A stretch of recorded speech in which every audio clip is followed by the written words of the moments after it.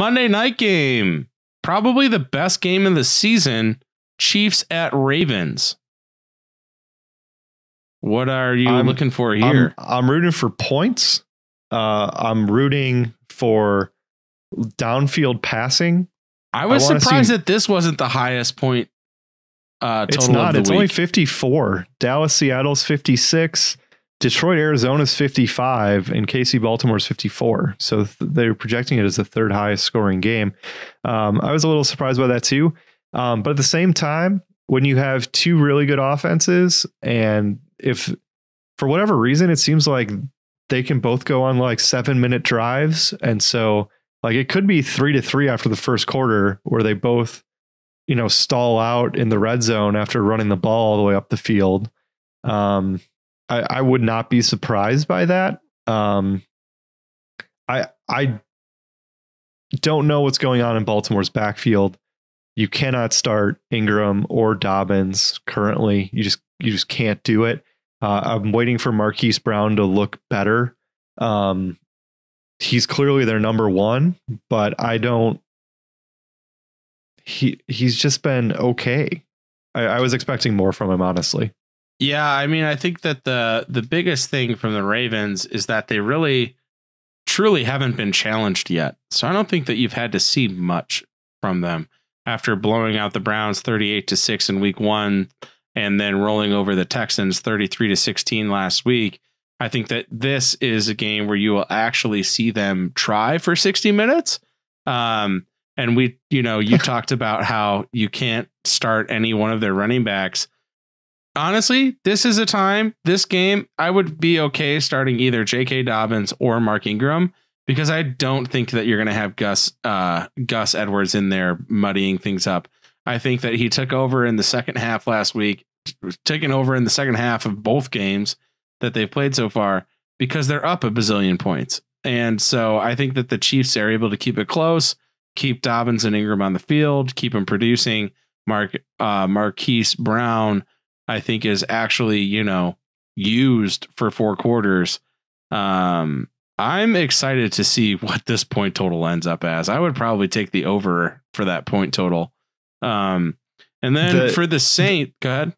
I was just going to say, this game's super important when it comes to like real football. And the reason I say that is because they're playing in Baltimore.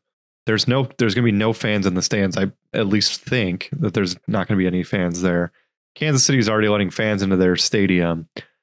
If Baltimore doesn't win this game, then they're potentially looking at going to Arrowhead for a playoff game where there's going to be fans, and that makes a substantial difference than playing at home.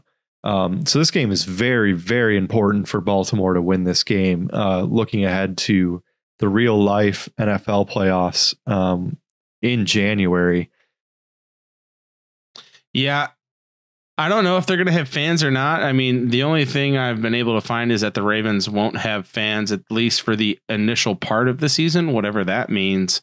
I could not imagine going into Arrowhead Stadium, though, for the playoffs. A hugely important game for real football. But what are you looking for out of the Chiefs here? Do you think that Clyde Edwards-Helaire is able to find some running room against Baltimore this week?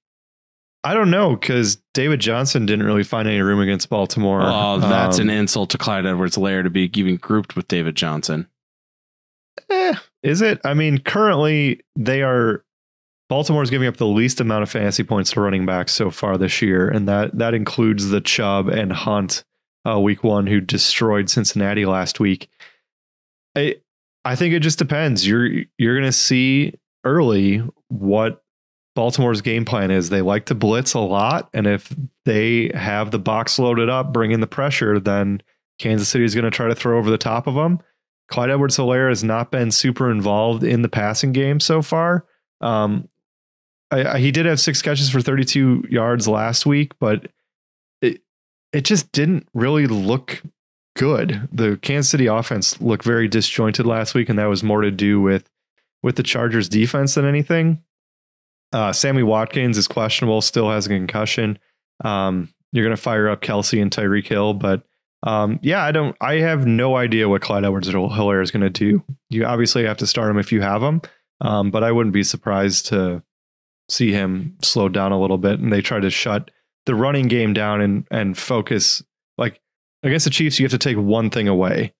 You either have to play back and they'll run you to death, or you play up and they'll throw over the top. You have to stay consistent.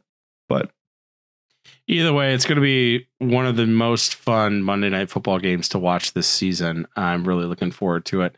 And I think there's going to be a ton of fantasy points between Lamar and Mahomes. Whoa, didn't see you there. You can't sneak up on me like that. I'm sorry, I was just making some trades. How about you hit that subscribe button? I'll show you what it was.